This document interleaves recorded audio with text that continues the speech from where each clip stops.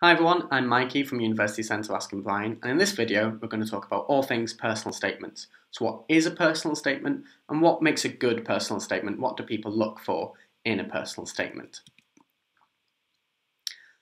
So you might know that the personal statement is a part of your application for higher education, so we're just going to take the first few minutes to talk about the application process as a whole before we look in detail on the personal statement. So the first thing to talk about is UCAS, the Universities and Colleges Admissions Service. This is a central application service where you fill in an application form on UCAS, just one application form, and this gets sent, the same application form gets sent to all of your choices. It is the only method of entry to UK degree programmes. There's some exceptions, so if you're applying for music, drama, dance, conservatoires, they have a different process for applying, but for the majority of courses in the UK, you go through UCAS. There's so much choice when it comes to courses and providers in the UK, over 50,000 courses offered by 395 providers. All of them are listed on UCAS, so you can see the entry requirements in a little bit more detail, and in the end, you can apply to them through UCAS. You can apply for up to 5 universities and colleges or courses, so you can apply for one course or similar subject to 5 different universities or colleges, or you can apply to one institution if you really want to go to one place and apply for 5 of their courses or a mixture of the two. There are some restrictions on that, so if you're thinking of applying for medicine, dentistry or veterinary medicine, you can normally only apply for 4 of them and then use your 5th choice for something else. And you can normally only apply to either Oxford or Cambridge. So UCAS takes the best part of a year to go from starting an application right through to starting university or college in the September. So we look very quickly at the timeline for 2021 entry. So if you wanted to start university or college in 2021 next year, you can submit your completed UCAS application from the 6th of September this year. So you can start a UCAS application now, but you can only submit it from the 8th of September. If you're applying for medicine, dentistry, veterinary medicine, or Oxford or Cambridge, your deadline is the 15th of October, so you need to get your application submitted to UCAS by then. If you're applying for anything else, you need to get the application submitted by the 15th of January 2021 for equal consideration, so you're not penalised for late applications. If you do that, all being well, on the 6th of May 2021, if you submit by the 15th of January, providers will get their decisions back to you by the 6th of May. On the 5th of July, if you don't have any offers or any offers that you'd like to accept, you can go into clearing. And finally, on the 19th of August 2021 is A-level results day. So that's when your UCAS will change to say whether you've been accepted and you're going to university or college in September, or if you're in clearing and you might need to have a look at any vacancies still available. So that's an overview of the deadlines according to UCAS. It's important to highlight your college or school might have their own internal deadlines for the UCAS application so that they can maybe check your application and also write a reference. So although there's UCAS deadlines, make sure that you're meeting your internal deadlines as well. Looking at the application form, this is what it looks like. They will ask for your personal details, so contact details, and especially an email address that you have access to and you can check regularly. The UCAS application will also ask for your choices, so what are you choosing to study and where are your choices, your 5 options, 4 or 5 options. I've done a separate video on that, how to make that decision, so if you're still torn, make sure you check that out. Your education, so all of your previous places of study, so all the schools and colleges that you've studied at, and all the qualifications you've either achieved or are studying currently. Also need to put details of your employment, so whether that's full or part-time work, there's a section there to put all those details. Your personal statement, subject of this video, so why have you chosen the subject and what makes you a good candidate. We'll come on that later. Your reference, so this is normally someone that knows you really well, either a teacher or tutor or an employer. They will need to submit a reference. Also have the opportunity to put down some additional information, so if you've been part of a widening participation scheme, such as Routes to Success, if you're applying for Askham Bryan, University Centre Askham Bryan. And also there's a chance to put down any mitigating circumstances, so any difficulties, barriers or hardships that you've faced while studying. Finally, student finance, so making sure that the UCAS application is tied and communicating with your student loans, company application and tuition fee information, so that providers know how you're planning to pay for your higher education. So that is a whistle-stop tour of the application process as a whole, but if we look now specifically at the personal statement. So we'll start with what it is. What is it in detail? It is, as I've mentioned, a key part of the UCAS application, and this really is one of the most important parts, because this is really the only part that you can directly affect. This is a free text box where you can put whatever you like, really. It is around a page of writing, give or take. Specifically, it's 4,000 characters on 47 lines. If you don't know how much that is around 400 words around a page of writing, so not really a lot of space to play with. You write one statement to go to your choices. So you only have one UCAS application form, and that is sent and copied to everywhere. So it's one statement for all.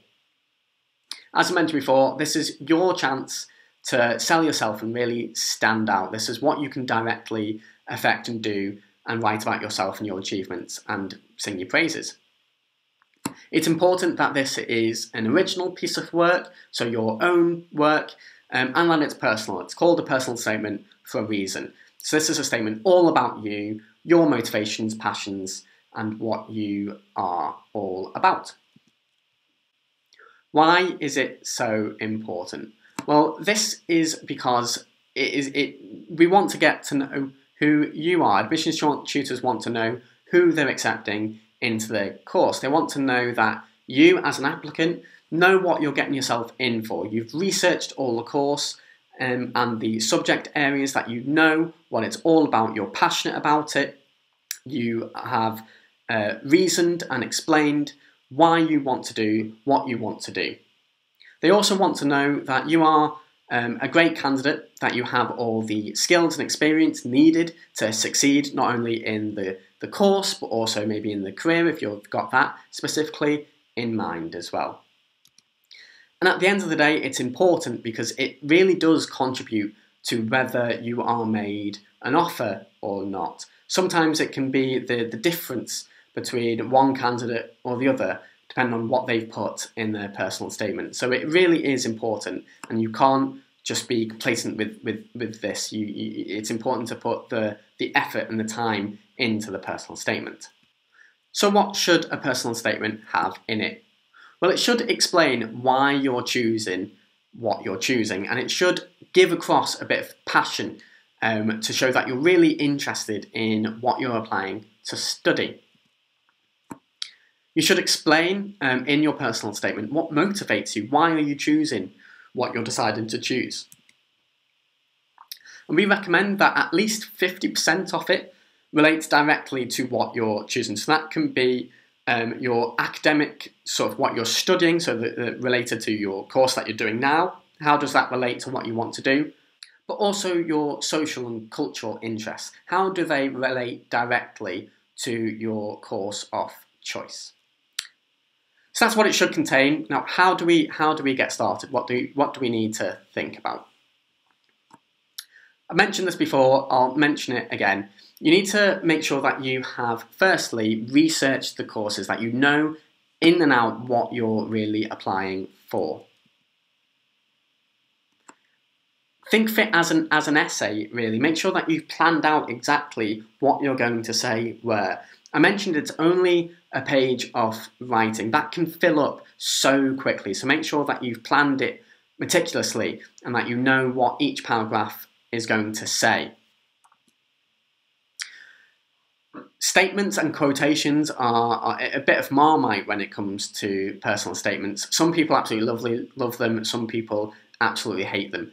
The important thing is you don't need to start with a quote or a statement. Although it might sound and seem really smart and intellectual, it's not that. That isn't necessarily the case. So you don't have to put them in. This might be the first piece of writing where you're writing about yourself, you're selling your skills and experiences, and you're going to have to do this in job applications and other applications in the future. So it can be really helpful to just go through this process that'll help you and teach you things for later in life. So hopefully you can see the slide. These are some things that you will want to think about when coming and approaching your personal statement. So on the right of the slide, you can see some subjects, some areas to include in your personal statement, and especially when planning your personal statement. You're going to want to think about why you're applying for this course, and it's a personal reason and motivation. Why are you wanting to write this application to be accepted onto this course? And why does it interest you? Why do you want to wake up every morning to study this course? Because that's essentially what you're signing up to do. So why does it interest you? Why does it motivate you? What skills and qualities do you possess? And try to match them to the skills and qualities that the institutions that you're applying for require. What experiences and achievements do you have? So do you have any work experience? Do you have any placement experiences? Have you achieved anything either in school or college or outside? Admissions tutors will want to hear all about them. Link to that any extracurricular activities, so anything that makes you a rounded person. They want to know who you are outside of school and college. They want to know that you're going to engage in student life as much as anybody. So make sure that you're putting down your other interests and passions as well. Make sure you mention them. And finally, if you have an idea of what you want to do in the future, if you have a specific reason for going on to study higher education, maybe because you need it, it's a stepping stone for something, make sure you're mentioning that as well. In all these cases, make sure that you're backing what you say with examples and evidence. It's quite easy to claim that you have certain skills, that you have certain experiences, and you have certain qualities, but make sure that they're backed up with evidence. And if there's anything interesting, unique, special, if there's anything that you possess, and you know that other people don't know, make sure that you're mentioning that in your personal statement as well, because it makes you unique and it makes you stand out. So when we're talking about evidence and we're talking about examples, we need to make sure that we're making it relevant to what we're applying for. An easy way to do this is the ABC method. So think about the action, what you've done, the benefit, what you've gained from it, and course relevant. How is that going to help you in higher education? And we'll come on to that in a little bit more detail now. So first, action. What is it that you have done? Maybe if we're thinking about work experience, if you've gone on to have a 2-week placement, maybe say in the Askham Bryan Wildlife Park. Say, this is what I've done. Now the benefit, so you've done that, you've had work experience. How has it helped you? What have you gained from it? So you might say, I've developed a deeper understanding of factors considered in enclosure design. So what have you gained? What skills, qualities, knowledge have you received from doing what you've done? And finally, that's all great, but how is it going to help you in the future? How is that going to help you with your course? So you might say that your deeper understanding of enclosure design will help you with certain modules that are covered in the degree because you already have an understanding. A key point with this is that I've already mentioned that you have one application form, one statement that goes to all of your choices, your 5 choices. So although it's great to make it course relevant or subject relevant, make sure that you're not going into too much detail about what's offered where, because although something might be offered, one institution might require something, another might not, or might not offer that as well. So make sure that you're writing for all of your choices, not just with one particular one in mind. So that's how to approach the examples. So when you're backing up with evidence, a hard one is starting. I know that starting a personal statement is quite difficult, but a personal statement is that it is personal. So make sure that you're not really using cliches if you can help it. You can see on this slide that there's a lot of overused openings that send admissions tutors to sleep really because they've read it so many times. So make sure if you can help it, try not to use these. You don't want to give an admissions tutor a reason not to read all the way through. So if you can be original, but yet honest with yourself, do that. So some do's, some what to do when you're writing your application and your personal statement. Do use the right language. So this is a formal document. You are applying for a place at university or college. So make sure that you're not using slang, you're not really using acronyms, and that you're using proper language.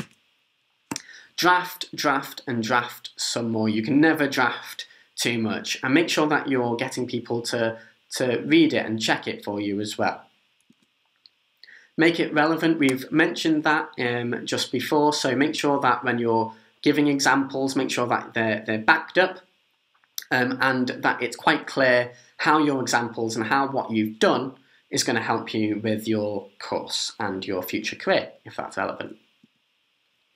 Be honest and original. So try not to use what other people have done or said or other people's ideas. Be honest with what you write to the provider and institution, but also be honest with yourself.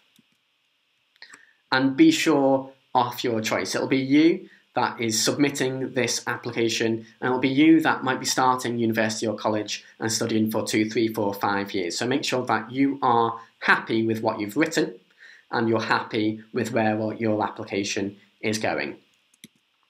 So that's some do's, some don'ts, some things not to do in a personal statement. Number 1, if I could bold and underline this, I would, but don't plagiarize. So do not copy other people's work. We'll touch on this later, but this is a big no-no. Don't overshare. So as I mentioned, this is a formal document. This is going to be read by maybe 1, 2, maybe even 3 admissions tutors. So although it is a personal statement, try not to overshare and include details that you don't want other people to know. Don't rush. So if you're watching this over summer, you've got plenty of time, but don't leave it to the last minute. If you can plan and do a little bit often, that's a great way to approach this. Approach it like you would a piece of coursework. And as I mentioned, don't write for just one course or provider. You will have one personal statement that goes to your 5 choices. So try not to make it as specific. Make it relevant to all places and all courses that you're applying to.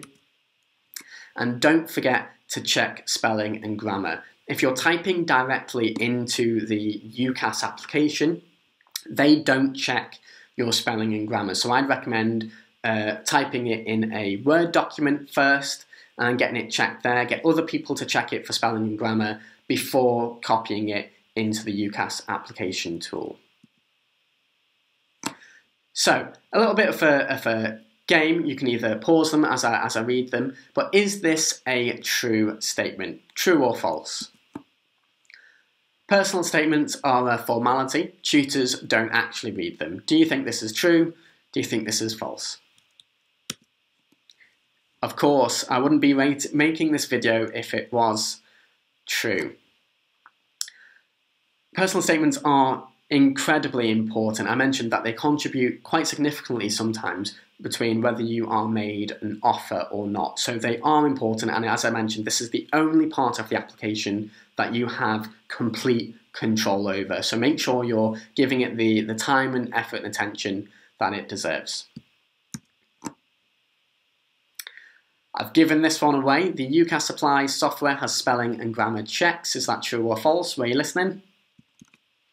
It is false, as I mentioned. So the UCAS application tool won't spell check and won't grammar check. So make sure that you're putting it into a Word document first and then copying it once it's all been checked and you're happy that it all makes sense. On average, students draft their personal statement 7 times. Do we think that's true or do we think that's false? That is true. So remember, this is an average. Some students will do more than 7, some students will do less than 7, but practice really does make perfect. So make sure that you're using all the resources available and really go through. If something doesn't make sense, if something is repeating what you've already said, you make sure that you're doing something about it. You've only got a page of writing to really sell yourself, so make sure that every word counts, and you can do that through drafting. You've got 4,000 characters, 47 lines, and you can save characters by not using paragraphs. Is that true or false? So technically it's true, but I wouldn't recommend doing it. You have 4,000 characters, 47 lines, so there's nothing stopping you from writing. Just keep writing, so it's just a bulk of text. But remember that your admissions tutors, for the people that are deciding whether to give you an offer or not, will be reading hundreds, thousands of personal statements. And so it's all about not wanting to give them a reason to stop. If it's difficult to read, either through spelling or grammar mistakes or just the structure, it can make admissions tutors kind of switch off and not take in exactly what you're saying. And it's not good to have that. So if you can afford a line here, a line there, it will really help you to help with your message and structure.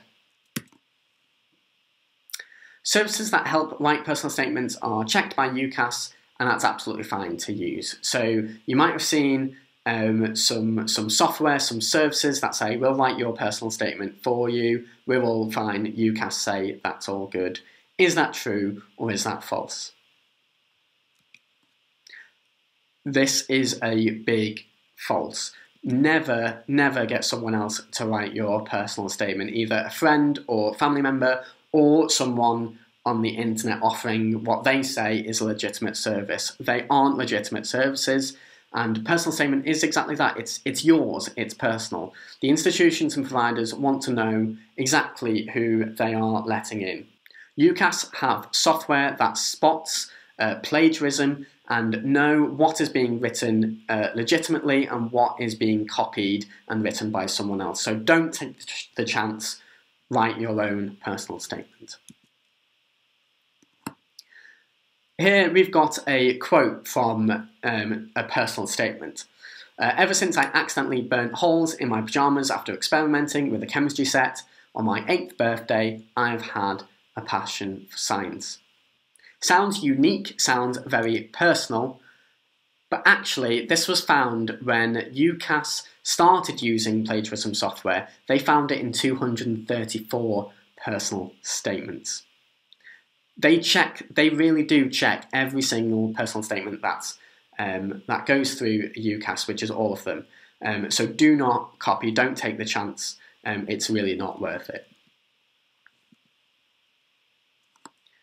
So they use a software called Copycatch, and this is a similarity detection services. Essentially what this means is that each personal statement that is submitted to UCAS is checked with other personal statements that have been done in the past. They'll also check them against personal statements that are currently going through the cycle, so people that are applying to universities and colleges in the same year as you. And they'll also look for similarities between known personal statements either through free and paid services, but also books and other websites as well. So they check a whole host of materials for similarities.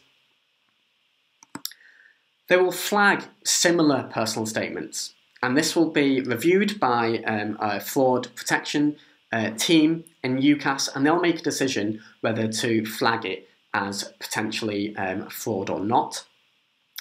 If this happens, the applicant and the providers that they've applied to will be notified. In 1 year, 8,458 personal statements were flagged, and 1% of all applications are identified as fraudulent. So people are caught out, and it's not worth it. When providers are notified, and you're notified if you are flagged as potentially plagiarised personal statement, it's up to the provider to make a decision about what to do. In higher education, plagiarism is a very serious matter. It's all about, higher education is all about new ideas and new concepts. And so for people to copy other people's ideas, copy other people's writings in higher education is a big no-no. So it is really treated seriously. As I say, it's up to the provider to make a decision. Some of them will require you to submit a new personal statement, completely new, and they'll check that again. Other providers will reject an application based on plagiarism. So it's really not worth it. I know that starting a personal statement is really difficult. I've had to do 2 in my time. And yeah, starting a personal statement was my biggest challenge. So in order to help you, we've come up with a tool, a document, a sort of a guide to starting a personal statement. If you run a smartphone over that QR code, you'll be taken to a link to the document. Or if you put this bit.ly link into a browser, you'll also get a PDF of the guide to basically put in pen to paper. It guides you through coming up with bullet points, keywords, and ideas that you might want to include in a personal statement that you can then, through a drafting process, just expand and create into a full personal statement. So if you're ready to start, I'd definitely have a look at that document and give it a go. So finally, some top tips from me when it comes to writing a personal statement. Do your research. So use tools and guides available to you, such as the one that we've produced, but make sure that you're not copy and pasting. As I mentioned, that is very serious. So don't do that, but do look at what courses are requiring and see whether you can include what they're requiring into what you're writing. Do start early. So the worst thing to do is to rush a personal statement. So make sure that you're drafting, you've given yourself plenty of time to go through that process, and give yourself deadlines. Approach it, like I mentioned, as a piece of coursework or an essay. Make sure that you put in plans and structures into place, that you know what you're putting where. Make sure that you're giving yourself deadlines, maybe a few days before your school or college deadlines that you need to apply for, so that you're not rushing or panicking last minute. Effort and time will pay off. You only get one chance to make a first good impression. And so make sure that you're giving it the time, effort that your personal statement and your UCAS application as a whole deserves. It's your future. Make sure that you're putting the time in. And then finally, make sure that you're making the best decision for you. So I mean this not only in your UCAS application, make sure that you're applying for courses and institutions that you're genuinely happy and feel comfortable doing. If you've got a passion for something, make sure that you're applying for the right reasons for you. But also in your personal statement, make sure that you're including things that show who you are. Make sure that you're being honest with the institutions and providers, but also yourself with what you include. So that's all from me. If you have any questions at all about anything that I've mentioned about personal statements, feel free to whack me an email at inquiries@askham-bryan. Also, if you've got 2 minutes to spare, we'd really appreciate your feedback on this video. So again, if you run your phone camera over that QR code, you'll be taken to a feedback form, or put that bit.ly into a browser. We'd really appreciate to know what this video did well, if there's anything that you really like, if there's anything you didn't like, but also if there's any subjects or things that we could help out with in future videos, we'd really appreciate to know that. Until next time, thank you and goodbye.